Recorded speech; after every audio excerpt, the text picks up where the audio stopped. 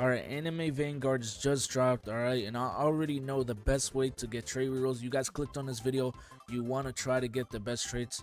Alright, the best traits in this game, we got Monarch, Ethereal, Deadeye, Solar. These are the mythic traits, so I'm guessing these are the best traits, okay?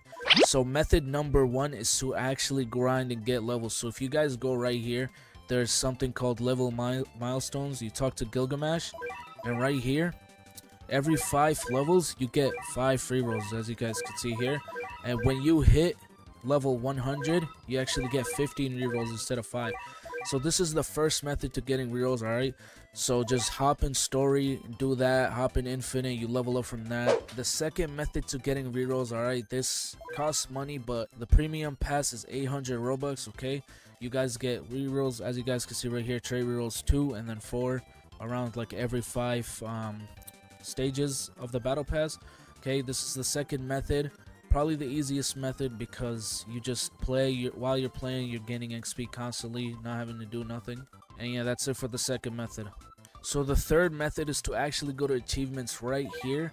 As you guys can see here, if you guys look at these achievements and complete them, 1 trait reroll, 1 trait reroll, all these give trait rerolls, and they're for all the dungeons, stories and raids and all that stuff. You just look at it and do it. I would recommend to just finish all these achievements at once and then claim, so you can claim them in chunk.